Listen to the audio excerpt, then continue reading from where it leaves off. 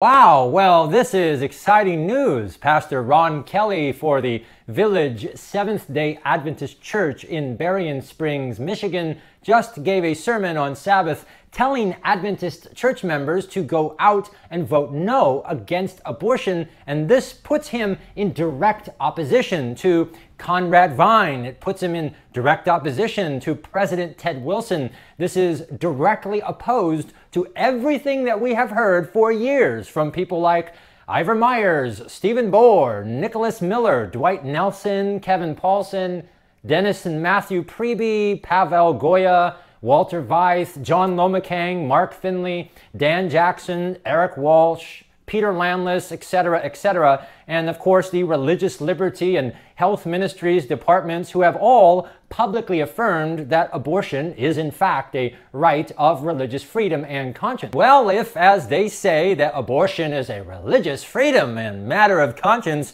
that cannot be legislated, then Pastor Ron Kelly has just committed serious heresy by using the pulpit on Sabbath morning to teach something completely contrary. Furthermore, that abortion is a matter of religious freedom and religious liberty has been the very public official teaching of the Seventh-day Adventist Church, that this is a matter of conscience, and we have been told for decades that you cannot legislate matters of conscience. And here is Pastor Ron Kelly telling people the exact opposite, that this is not a right and should be rejected. Now, this is huge.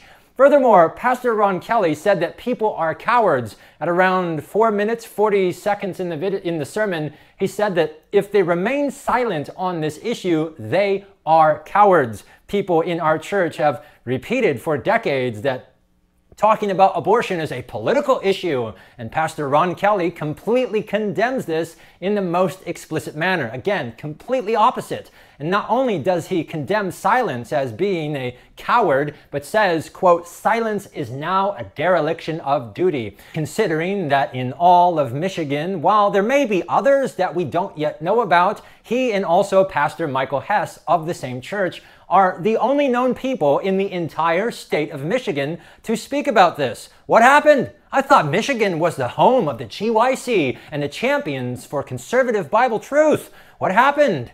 For many years, people have called me a weirdo, wacko, fanatic, crazy, unhinged, extremist, unbalanced person, agent of Rome. And here is Pastor Ron Kelly, employed by the church, saying the exact same thing. Are you going to go attack him now? What about the Conrad Vine fan club? Where are you now? Where is the Ivor Myers, John Lomacang, Kevin Paulson fan club? Where are you now? According to you, this is satanic heresy. Where's the Stephen Bohr and Walter Weiss and Dwight Nelson fan club who have been screaming for years that God is pro-choice? Are you going to just sit by silently while you are described as cowards by Pastor Ron Kelly?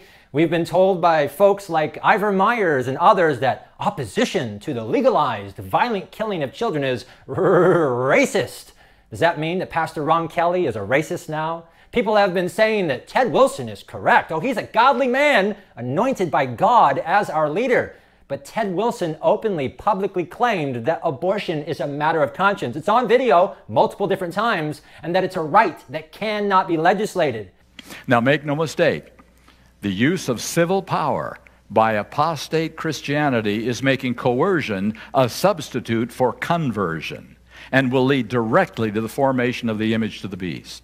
So unless you're in that position, I don't believe that we can enforce this law on someone. We cannot be the conscience for someone else in this situation. The church cannot force people.